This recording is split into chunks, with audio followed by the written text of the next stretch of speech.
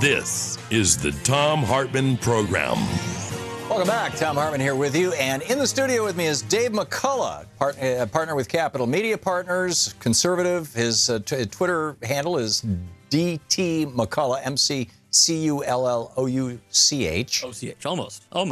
I got it right? OCH. That's what I said. You said you. It's all right. Okay. McCulloch like the chainsaw. Nobody gets that. ULLOCH. There you go. Okay. There we go. Well, that's funny. I'm hearing a funny little beeping. Oh, it must be your phone in my IFB. Anyhow, Dave, frequently debates me on television, and here you are in our radio studio. Nice to have you here with us, Dave. Good to hear it. Yeah. Good to be here. So I wanted to talk about solar power. Kate Aronoff wrote a great piece for The Guardian today. The headline is "Utility Companies Won't Let You Sell Your Own Solar Power." Why not? The electric utility sector is broken, but the transformation we need will be virtually impossible so long as a handful of wealthy elites are calling the shots. And they point out that the electric utilities spent $114 million last year lobbying to end net metering. That is the ability of people who put solar panels on their houses to sell electricity back into the grid. And so far this year, they've spent $59.9 million. Now that if you look at Germany, which has, in fact, generated more than half of their electricity one day this summer from solar power because they incentivize people to put solar panels on their rooftops with what was called the 100,000 Rooftop Program, originally designed to replace one nuclear power plant. It grew so fast it replaced 10 nuclear power plants in the first 10 years, and they had to stop the subsidies because they just couldn't until they could upgrade the grid, which they did.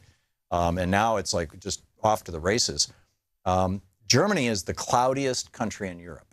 Germany is north of Michigan latitude-wise. It's Canada latitude-wise. And it is as cloudy as Michigan, which is one of the cloudiest states in the United States. And yet they're generating half their power on a good day from solar power and doing it very, very successfully. Why should we allow the oligarchs who own the for-profit utilities in the United States to say, no, you can't do that? Well, first of all, they built the grid. They built each power company's grid, which ultimately connects to all the other grids. They did it on our public space, and they did it with Fifth Amendment takings, with what's it called, eminent domain takings. That we gave them the permission to do that. We gave them the land to do that. So don't they have some obligation to us? I think they certainly do have an obligation as a public utility to provide power in exchange for money. Now, and certainly, I agree that net metering is a general plus. It's a good thing. It's a good thing that we have the ability to make our own solar, and there's incentives. Typically, I believe in market-based incentives rather than government incentives, but it's a good thing. It's a very good thing. The challenge, and I want to take a little note about that lobbying figure. You said $100-something million was spent on lobbying against net metering. No, that was just in general, for the energy industry. And there is no doubt there's a lot of concern about the transmission lines. Our infrastructure has a lot of problems, a lot of challenges. We've seen rolling blackouts in California years ago. We've seen... Now, that was a scam by a for-profit company. Enron did that, and they shut down power plants to create those blackouts to take down Governor Gray Davis, which they successfully did. And Ken Lay had a secret meeting with Arnold Schwarzenegger about a year before this all happened. When Darrell Issa found out about it in a press conference, he broke down in tears, you'll recall, because he thought he was going to be the next governor. I mean, shouldn't we say enough with these private companies? About half the, just to set the frame, about half the electricity in the United States is generated by publicly owned utilities. And publicly owned utilities, by and large, are very, very aggressively encouraging people to solarize, put up windmills, whatever, get into the grid, get on the grid. The private companies see this, rightfully so, as a threat. The public companies are committed first to serving the people. The private companies are committed first to making a profit. Shouldn't there not be a profit in something that is the commons, that is essential, literally essential to life, electricity in the United States? That becomes a slippery slope then. I mean, at what point does a utility be socialized? It's crazy to think. A lot of people think now that internet is a public utility, and the government has actually started to make rules. I mean, net neutrality is one of those things as well. At what point do we say, okay, well, all utilities then, if it's for the common good, should be government owned? I don't think if you start doing that at a certain point, you're going to end up just an entirely socialized country. First of all, let's redefine terms here. It's not government owned. It's owned by we the people, right? I mean, the utilities are typically owned by local towns, counties, or states. And I'm not even sure there's any utilities that are state-owned, but usually they're locally owned. They have local boards of governors. Sometimes they're elected, sometimes they're appointed, but they're representative of the people. And in terms of the slippery slope, I would say wherever there is a natural monopoly, wherever you can only get one thing, right? Whether it's septic, whether it's water, whether it's electricity, whether it's the copper coming into your home with broadband. I think that should be regulated as a utility, and ideally, I'm not arguing for the nationalization of the internet, of individual ISPs, although I could make that argument, but I'm not. But with regard to electricity, water, and septic, the just core stuff essential to life, liberty, and the pursuit of happiness. If we know, and we now know, I mean, there's just a pile of evidence that doing this on a for-profit basis not only doesn't produce the best outcome, but produces the most expensive outcome. Shouldn't we ban that? I got no problem with saying let's just nationalize these. It wouldn't be nationalized; it would be localizing them. But I was living in Portland, Oregon, when the city of Portland tried to buy PG&E, which was not the whole West Coast, just in Oregon. They tried to buy their local utility from Enron. And Enron was asking, I forget the amount, let's say it was $5 million. It was probably 50 or 500 or whatever. But they had an asking price, publicly stated. The city of Portland said, we will pay you the asking price. And Ken Lay said, we are going to refuse to sell to any government agency. We will only sell to another for-profit corporation. Right, they're in to make money. I mean, that's. I'm not sure if that's a problem or what. But if it was the government came to me, if the government came to me and said, well, Dave, we want to buy your house. Yeah, but your house is not part of the commons. And by the way, the government, in order for the electric company to transmit electricity to my house, they may well have come to you and said, Dave, we're going to buy your house, and we're going to give it to the power company. We're going to give it to Enron and let them run their power lines across it, because we're going to put a transmission line through here. If the government said, like, we want your thing, whatever that thing is, I would say no, because it's my thing. And the government does not have a right. In some cases, I guess they do with power lines and eminent domain, right. But if I'm in the business of making money, which I am, any business is in the business of making money. That's the point of business. Shouldn't anything that uses eminent domain, anything where your home and my home can be taken for the public good, doesn't that just imply right off the bat that this is for the public good, that this is a natural monopoly? This is something that should be part of the commons rather than part of the for-profit sphere. Maybe that can be kind of a theory going forward, where you have new utilities, or you're pushing for new utilities in places that are not currently serviced. But I very much vehemently disagree that the government should be going in and taking over utilities for even an asking a market price. Why?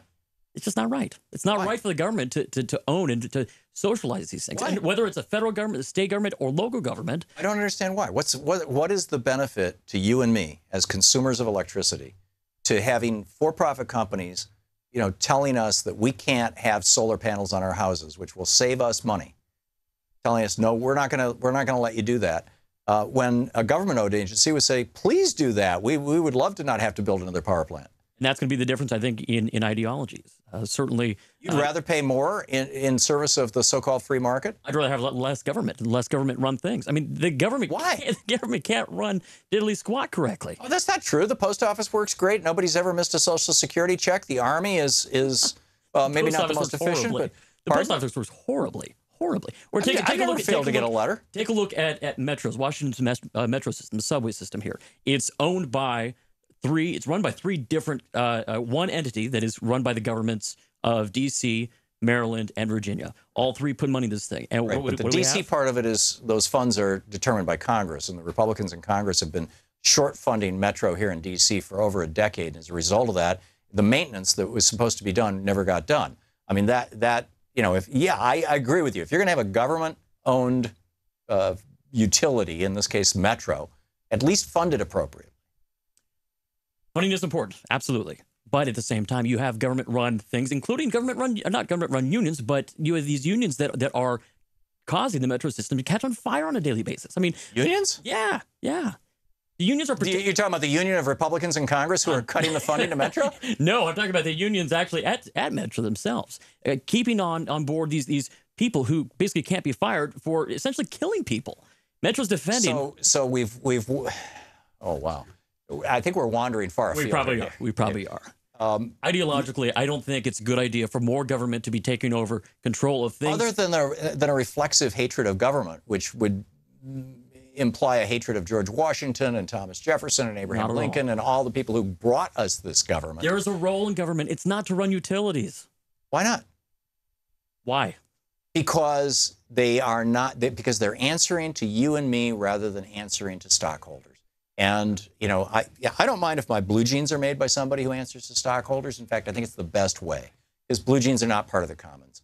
But my electricity, I would like to have some say in it. And if a company says that they don't want to sell to the government, why should they be forced to? Because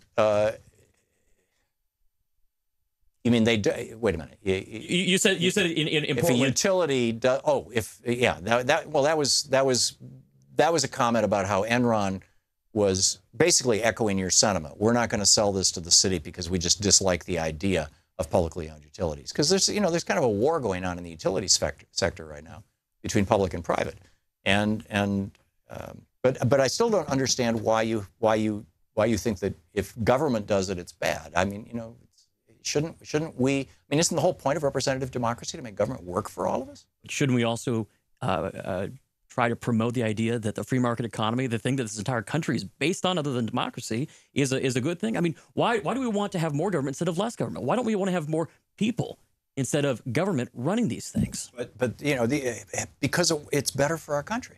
Isn't it? Better for us. Yeah. When government eventually takes control of our life. Germany is producing half of their electricity from solar power, and we've got, down in Florida, they're trying to pass a law to say you can't sell any of your electricity in Florida.